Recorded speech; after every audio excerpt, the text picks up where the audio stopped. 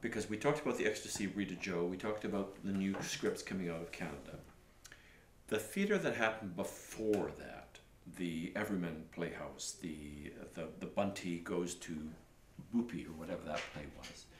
I need what I'm getting at is, when did you feel there was a Canadian or original exploration of the theatre happening in Vancouver? Doing the plays of Noel Coward is doing good Noel Coward and doing it in a Noel Coward way, in a British way. Doing the plays of Eugene O'Neill is doing a great American playwright as great American theatre would do it. And these would be Canadian companies being good Noel Coward people or good Eugene O'Neill company. When did the original Pulse say, we want to be ourselves and we will find our own style? I don't know that it happened saying something simple like we want to our own voice. Well, maybe it did.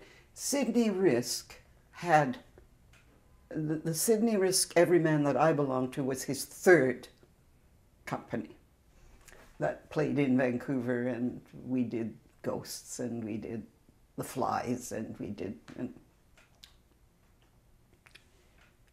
But his first company, which was Hill, and the man that played in the Virginia Woolf on Broadway, Arthur Hill, Art Hill, and can't remember the other people, but anyway, they were in his first company, which started here and got as far as Saskatchewan and bogged down in the snow and had to stop. They had a bust. The people you know and you've worked with were in that first company, and it was he had a Canadian play. He did probably Importance of Being Earnest, and a Canadian play written by a playwright whose daughter now lives up north and was a friend of Sydney's from Banff, and she was one of our first playwrights in British Columbia.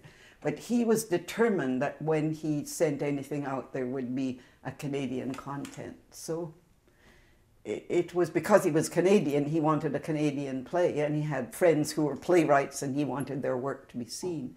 So he did that. I think there's a sort of dichotomy between the Everyman Theatre, the Totem Theatre, which was very well documented by Thor and Stewart, the people that started it. Which was the Totem? Totem Theatre is the one that played weekly stock, and they lasted 2 years here, and they used to tour over to Victoria. And where did they play in Vancouver? Oh, they played everywhere. They played in the Georgia Auditorium. They played in what is now the Press Club. I think it's in the same place as the Queen Elizabeth Theatre. It's downstairs, and they played in the Round there. They were the first people to play in the Round. They did very exciting things. And what is it? The department that does PR. Publicity. Well, no, not publicity. There's another word for it now. And it expands and expands. There's all the theories about how... Anyway, they were fabulous at the publicity. At one point, they had an elephant out front, and there are pictures of that. No, they were very imaginative, and they were marvelous. They were just 2 years, and they always claim to be... Thor lived with me here at PAL, lived downstairs from me, and he always claimed that Totem Theatre was the first professional theatre in Vancouver. Actually, Sydney was years before that and had 2 or 3 companies, and Thor was a member of one of those companies. But I was in repertory with Sydney for the 1 year I was with him as an associate director, and he didn't have the PR that the other 2 had. That wasn't part of it. It was all the international repertory, the great plays, the giving actors their first opportunities, their first chance. He taught it in Banff, and he taught Summer School of Theatre here. When your company was doing Ibsen, right, in whatever, 1952. Everyman Theatre? Mm. Mm-hmm.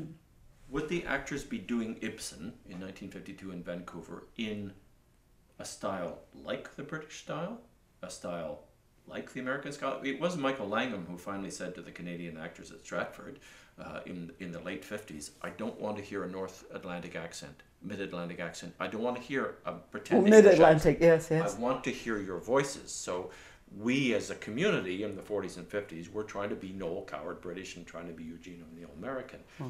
And there was a shift that happened at some point. And there's Michael Langham at Stratford. Yes. When did that shift happen here? Maybe.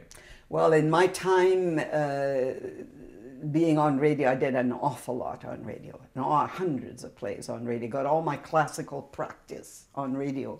And why not? Radio was marvelous. It was the time... We had a lot of Brits that had all worked with Gielgud and had all worked with Olivier, and they were here to give us their best, and some of them are still around. And they all had all dialects, and a lot of the plays on radio were all the various British, Scottish, Irish, Welsh dialects. And I had all those dialects because I learned them from these people. And it was all copy, yeah. It was all rooted in British community theatre, really, which is very good. But we don't do that anymore. And I don't think it changed till about, the Everyman Theatre. Most of Thor's stuff was American, anything from Tennessee Williams to Gordon Wilder to Tough and mostly Hard. American, and most of Sydney's would be British because that's where he was trained. I don't think it changed till about the time we started doing our own plays. I don't think it changed till about Rita Joe time, or maybe Malcolm's time here. I would imagine Malcolm started to say, I want to hear your own voice. You must ask him sometime. I think you're right. I think we're led by the writers. When strong Canadian writers stepped up and were presented, then we were released. You can't act in someone else's mold. If you're doing the Ecstasy of Rita Joe, you have to find your own templates. You have to find, And Stratford was different because it was all Shakespearean, and then it took a Michael Langham to say, thank you, I don't want to hear a Mid-Atlantic accent. He did, I didn't know that. I want to hear you. And it was quite revolutionary at the time. Yes. Because, of course, to be Mid-Atlantic was to speak better. Were you there? No. Did you work with him? Never did. Had great conversations with him, but never worked. And it was strange, it took an Englishman to say to Canadians, use your own voice. I find that Iris Warren, of course, was use your own voice. Because look, the book that was written by her star student was The Natural Voice. And so that, Did you work with Iris? Yes, worked with Dorothy Somerset brought her to UBC. And what was Iris? I worked as, I was a voice teacher until she came, and then I realized I wasn't a voice teacher at all once I knew her. She was extraordinary. She was wonderful.